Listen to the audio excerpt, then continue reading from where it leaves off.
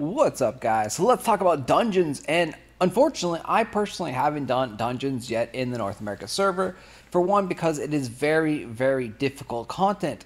So there's been some guides now that have popped up on YouTube, and unfortunately, they are in a different language. So let's kind of do a run through of this guy's video here, BossJapzReview.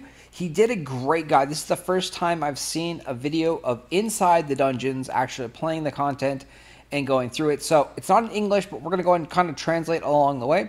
So let's go do a reaction video here to explaining kind of what's going on, translation a little bit. I can't speak his language. I don't know what his language is. So if you do know what language he is, post it down below in the comment section.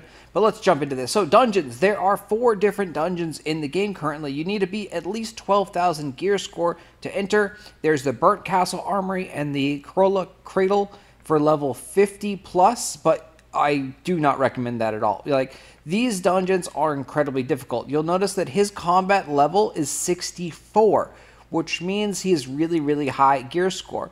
And he's even going to probably die some, in the combat. Like, it's not a walk in the park. It's still a very challenging dungeon for him. You're also going to be playing with up to 5 players. I do recommend that you get 5 players. It does cost entrance. It costs 1,000 Archeum to enter the pass for the lower level ones, and then the higher level ones cost 2,000 Archeum.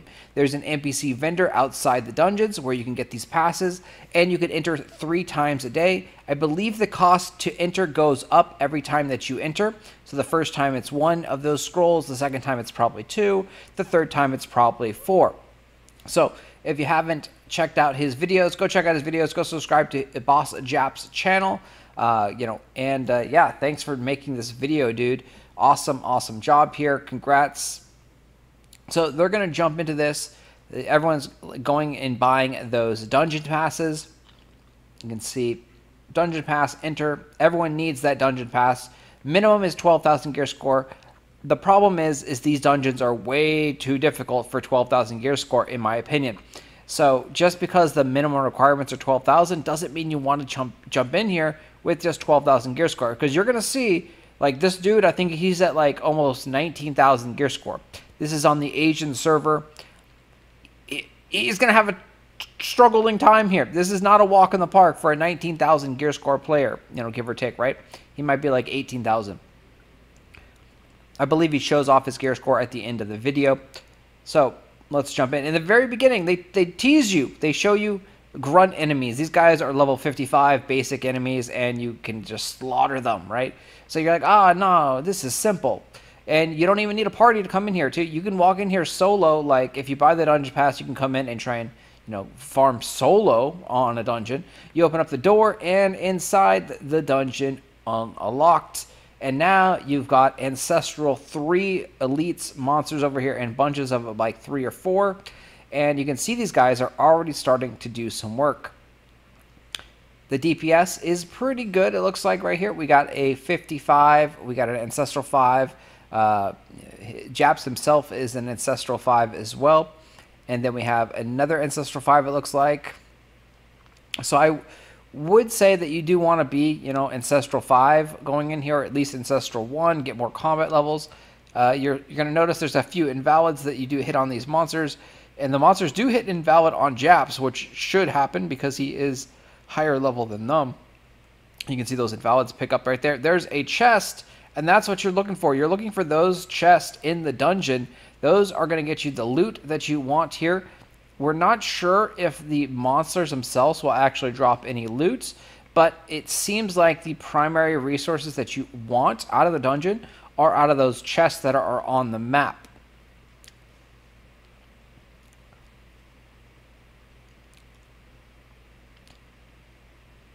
So you don't have to clear everything in the dungeon, especially if the monsters do not give loot.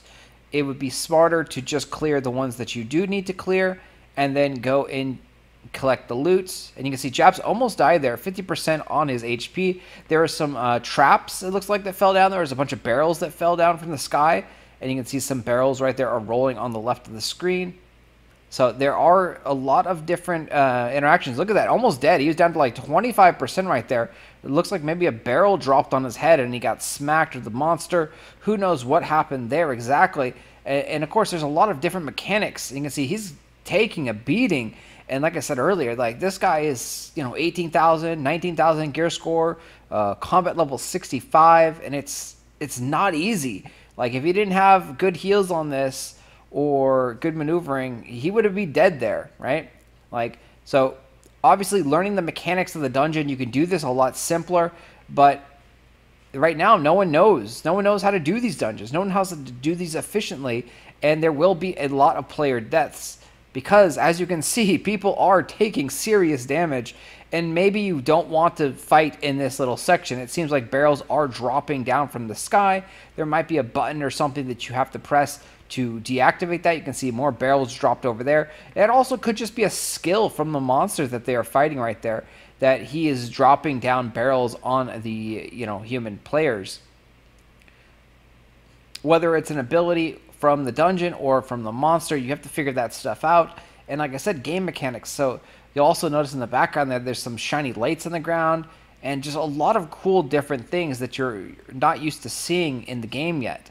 These dungeons definitely will have a lot of different mechanics that you have to learn and understand. With less and less people doing them though, that makes the loot in these dungeons more valuable. So if everyone and their mother is doing these dungeons, then the loot will become less and less valuable. Kind of like how, the Faint Stone of Rifts are worth 0.001 BSLT. That's because anyone and everyone can go and get them and easily farm them. Where these dungeons are challenging, and it's going to be semi-rewarding until more and more people do them. The primary resource that you get out of these dungeons are Sun Point, Moon Point, and Star Point. And there are going to be fragments that you can put on your house and grow into actual sun points, moon points, and star points. The reason you want these things are they're going to upgrade your gear. So sun points upgrade your weapons, moon points upgrade your armor, star points upgrade your accessories. When you get them to +6, you get bonus PvE stats. You get like 2% extra damage or 4% extra damage, or a little bit less, a little bit more, depending on which weapon armor it is. And then same thing for +8, you actually get like 2% PvP damage, or a little bit less, a little bit more, depending on what item or armor it is.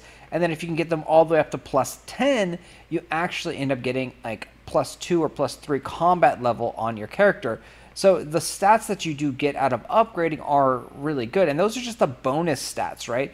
So you're going to end up getting base stats as well. So to upgrade your weapons, for example, if you upgrade them with a sun point, you're going to end up getting, +10 or +20 extra attack power, and that's going to give you more DPS.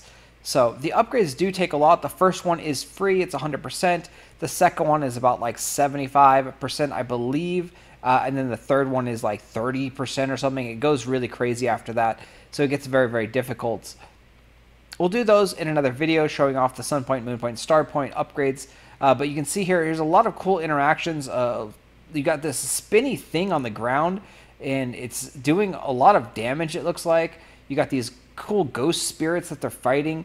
A lot of damage is going around all around, and definitely a challenging fight. You have this weird effect on your character, kind of like a haze, a fog happening to the character, a debuff it looks like. So once again, lots of new and interesting mechanics that need to be learned and studied to properly do these dungeons. And I mean, if these players weren't this strong, look at him, he's taking a lot of damage, a lot of heat from these guys. If he wasn't this strong, this combat level 64, he most likely would be dead. I do recommend, if you are going to jump into these dungeons, with how difficult they do appear to be, take your time, do them slowly, have 2 healers is my recommendation, right? So come in with 2 healers or 2 people that can definitely do some heals and help out. Try and pull only 1 creature at a time if possible, or smallest bunches that you can. It looks like you can avoid this damage by jumping over these spinny, shocky things, these traps on the ground. And you can see there's a loot, a chest right there. So reward for making it this far into the dungeon. But the big reward is from the boss. So obviously you want to get to the boss and clear the boss. And again, all these monsters are only ancestral level 3. This is the quote-unquote easy dungeon. This is the one that you only need 12,000 gear score to enter. The other ones are 15,000 gear score. So yeah, you can see if these ones are this difficult already, you don't want to really try the 15,000 ones, in my opinion, because the monsters are probably going to be ancestral level like, 8 or 9, maybe 10. And yeah, they're just going to kill you and just shred you and make you lose Archeum. So we got another interesting fight over here. Some more of those like spirit-like creatures, it looks like, putting that debuff on you guys. So far, I don't think they've had anyone die, which has been a very good thing. Like they've kept up their HP. They've done well in these battles. But it has been to me, just looking, it's been a struggle. It's not easy. And especially considering, like, most of them are ancestral level 5. Their gear scores are probably pretty decent. Like I said, we know this guy's gear score is around, like, 18, 19,000 gear score. I believe he'll show us at the end his stats exactly. But, the combat level being 64. And so here is a mini boss. You definitely check your surroundings, because like there's like little like tank-like things right there, or car-like things. You might be able to use these surroundings to your advantage. There might be buttons or activation stuffs.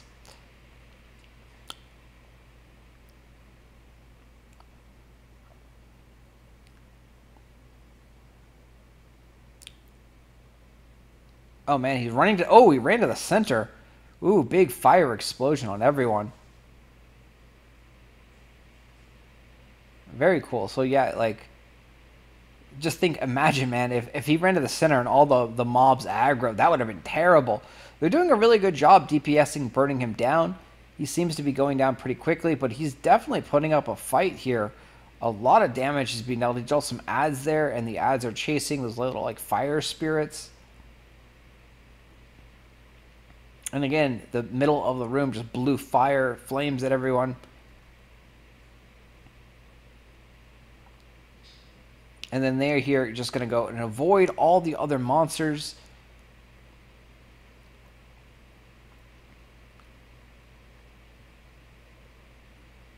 And it looks like they are now at the boss stage. Final battle.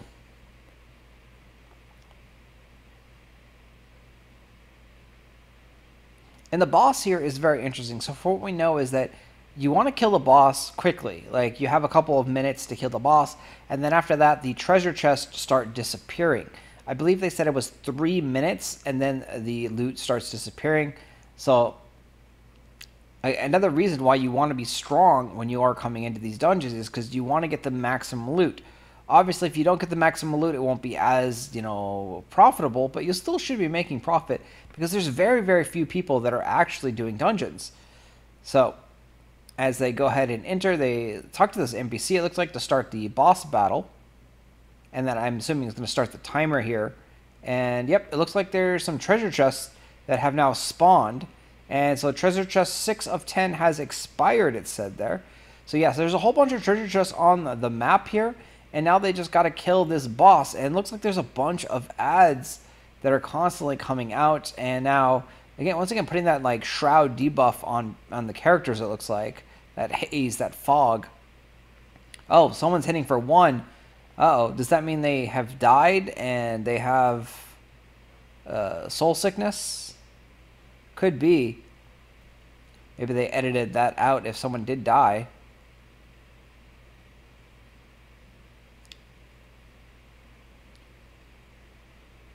All right, doing decent DPS here. Boss is down 2 bars of HP. And the ads keep coming. But look at this. Oh, man. It is not good, guys. Death. There's a death over there. And he's... Jap's HP almost dead. Ooh. Jap's down for the count for the first time. At least in what they've uploaded here. And it looks like it's retreats. Everyone has left. Everyone has left and ran away. They're like, nope, I'm out of here. And they come back and attempting again. Round number 2. So yeah, you can see, like, I mean, even the grunt mobs were giving them a decent fight. and now they've got the boss. So they cut out the rest of that, and they just cleared the boss here, showing us the end stage of them killing the boss. I don't know how many times, but they picked up this burnt castle armory treasure chest. So of course, by failing and dying like that, they probably didn't get any of the other bonus treasure chests. But now they've got this burnt castle armory, and when they go and open this chest up, they're going to go ahead and get some cool items. Again, most likely those moon points, sun points, and star points. It says you can also get Archeum out of this, so he opens this up, and he ends up getting 20 star point fragments. So not the greatest, I believe. Sun point is the most expensive right now. And here he goes. He shows off his gear. So he's 17,800 gear score. So I was a little off on the gear score ratings, but 17,800 gear score for him. And he's going to go show how much it is. So on the Asian server, these guys are worth about 0.36, 0.53 for star point fragments. So he ended up getting about 7 BSLT. Plus they got a little bit of other chest out of there. And again, he's showing you that you go ahead and use those fragments and some faint stones of rift to make the braziers, which then makes the actual sun point, star point, moon point, and use those to upgrade your gear. So overall, a great run right there. I wish they would have shown the full boss fight, but you know, they got wiped, and who knows how many other times they got wiped before they end up actually clearing the boss fight. But great video, great job there. You know, definitely appreciate the upload. If you guys got questions or comments, post them down below. Go give this guy a like, follow on YouTube as well. And yeah, if you have you know, better translations than me, let me know, because I don't know what he said. I couldn't understand anything he says. I don't speak that language, but great to see content like that. Thanks guys for watching, and we will skip your ads later.